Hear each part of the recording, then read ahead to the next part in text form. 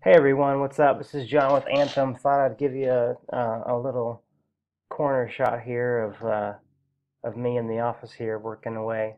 Um, Came across this today in a client site and thought I would share this tip. I'm sure it's been shared before, um, but it saved me some time. We all love having headers and these parallax sections and other background sections. And the cool thing about the header module, the full with header module anyway, is that it gives you this background overlay color, which is nice because you can put this little overlay to make the text more readable on the images. But in sections like this one here, in the regular section, there's no spot for that background overlay. I definitely think they should add it, but there's not a spot for it. So what I've been doing to get around that was I was taking my row, making it full width, making the gutter 0, and then I was adding an opacity color on that row, and so that row is covering the whole thing here. Like if you see here,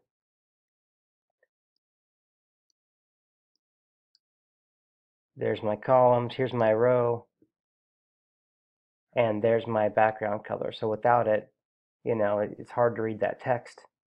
But with that row background, the text can read now because of that overlay.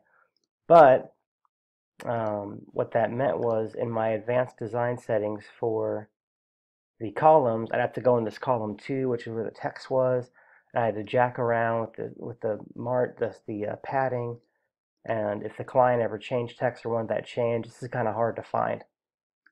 So that really wasn't a great long-term solution. I mean, it works for me on this site. Um, so what I'm going to show you now is a couple other ways to do this besides that method. So here we have a section, kind of like this one up here, where the clients put this image in that's too bright. Now you could ask the client to take this image into Photoshop and put an overlay on it in Photoshop and then re-import it, and boom, problem solved. But most clients don't know Photoshop. So I'll kind of show you what to do here.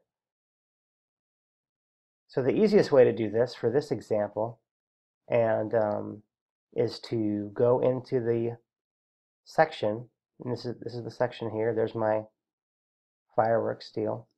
And in the custom CSS, in the before area here, I'm going to go grab this code right here. And this code's available for download in the video description. But I'll just grab this code right here, and I'll paste it in, save and exit, go up here, update, wait for it. All right, refresh my page, and boom, my overlay is now working. I don't have to go into Photoshop. And the cool thing is, if I inspect the element in Chrome, I can go to that section into the before area. Here we go.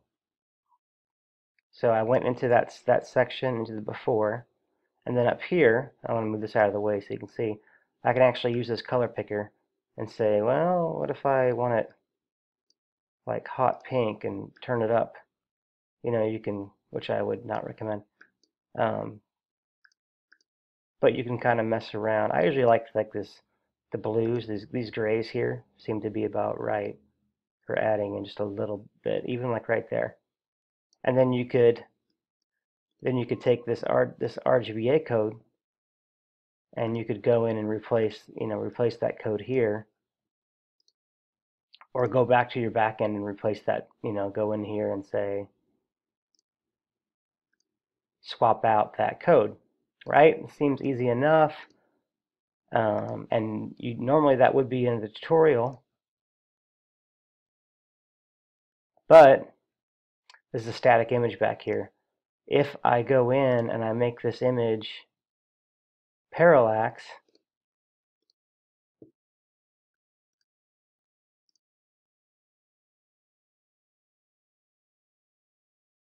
and first, before I refresh this, I'm going to tell you what this is doing. What this code is doing, it's saying go in before that section div, go in and make a new div and have it be empty. Content is nothing here. Display block, height 100, position it absolutely, top left 0, 0, width 100%. So we got our, it's covering the whole area of that section, and then make the background color with that.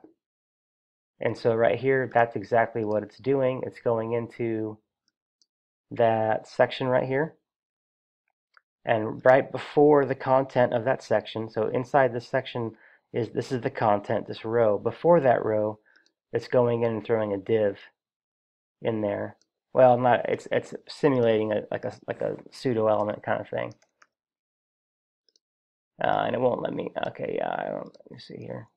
Do I have to? I don't know if it's gonna let me do this on the fly. Yeah, there it goes. You can see my test there, up in the corner, and so that's why you just put empty stuff there. Oh, geez, the double quotes. There we go, for empty, because we don't want anything there, but it's covering this whole area.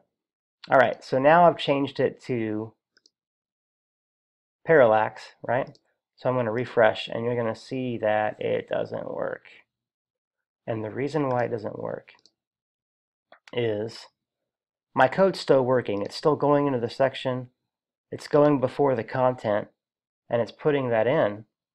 But since now that our background image is parallax, our background image isn't being applied to the section anymore. It's being applied to this other div.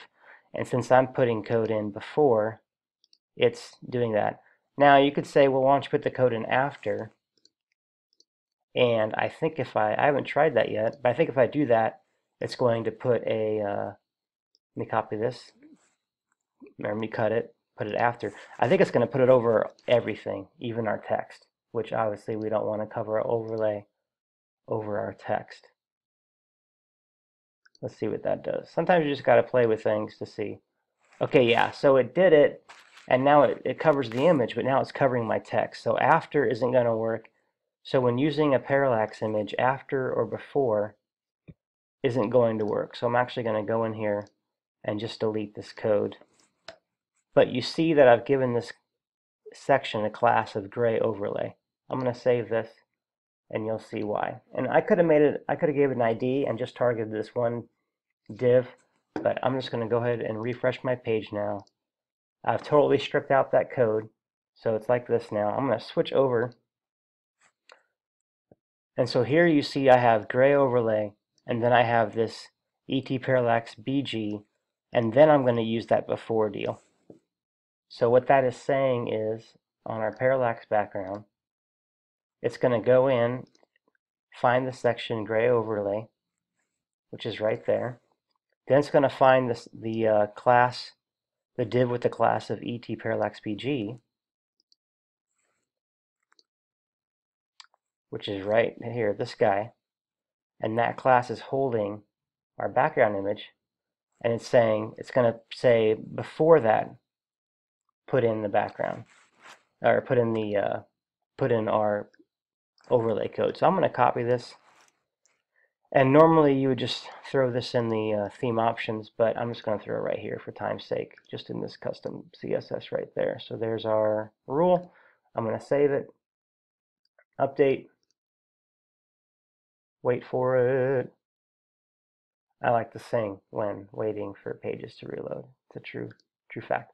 All right, reload the page, and boom, there we go. Our overlay is now working on our section. And the cool thing about it is, actually, I think that's a little much. I'm actually going to turn it down a tiny bit to like what's it on right now? 0.6. Let's just do 0.4. And let me save it. And then we'll take a look at what it's doing.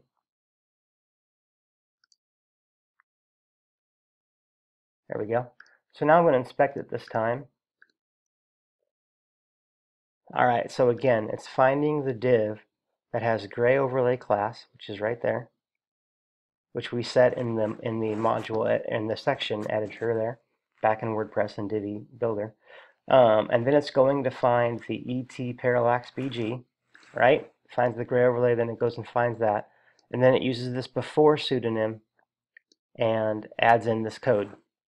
Let's see how it did that. So let me twirl this down. There's that before. There's our code. I could go in here and you know, whatever. I feel pretty good about this 0.4 because now if I go in here and, or the client goes in there and they choose some other image, oh, good grief, I don't even know. Like this one. That one's pretty bright. Oh, I see. It's not going to let me.